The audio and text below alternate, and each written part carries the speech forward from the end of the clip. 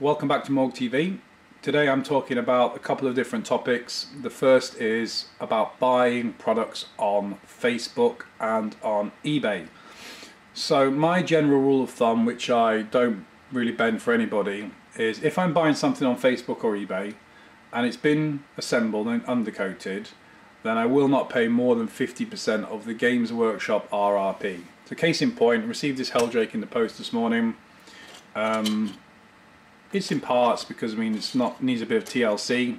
It's been undercoated, a few broken bits and bobs, nothing that can't be repaired, and we've paid just under 50%, including postage, that is.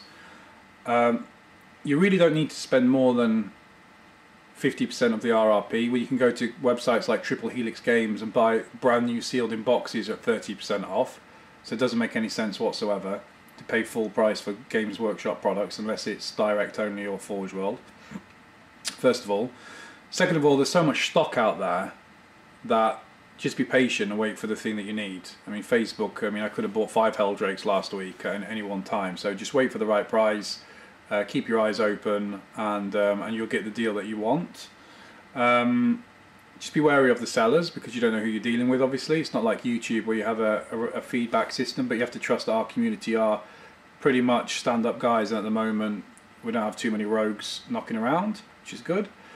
I've only had one incident on Facebook where I bought a parcel from a girl in need. You know, she has problems with her kids and she needed money for her for legal fees. So like the big softie I am, I bought way more stuff off her than I needed to try and help her out, and she only sent half of it.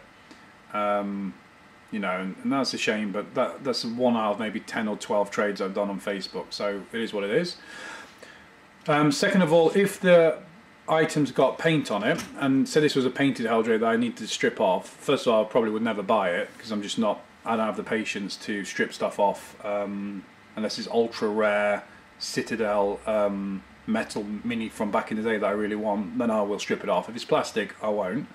But if you are the type of guy that wants to strip minis off and whatnot, then really don't pay more than 60% off the RRP or 70% off. I mean, if it's that cheap, then you may as well, but for the effort that you're looking at, the damage to the model is probably already significant. I mean, you can even see on this, this will be covered obviously, but this has been green. I don't know why you would use green stuff on a plastic model, but the guy that previously owned it has actually got green stuff around here for some reason.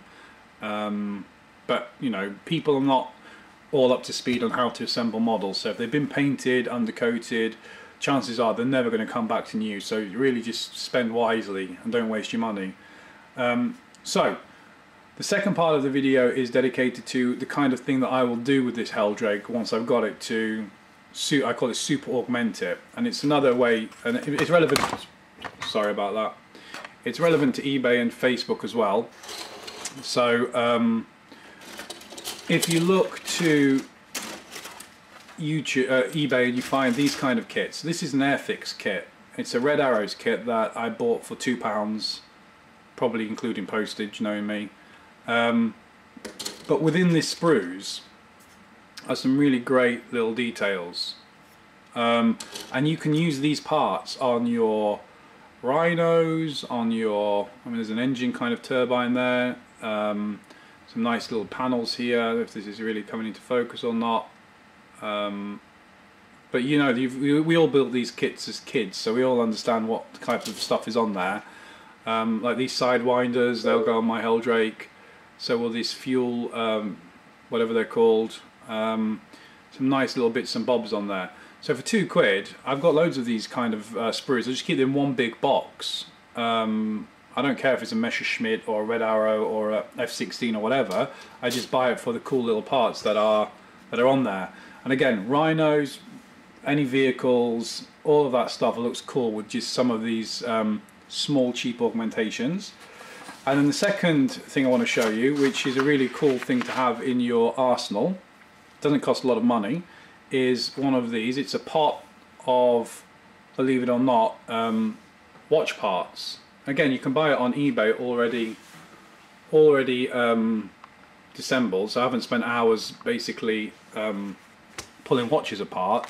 These are tiny cogs, you buy them by the weights. This is, I think, is a 60-gram pot. Probably costs like £5.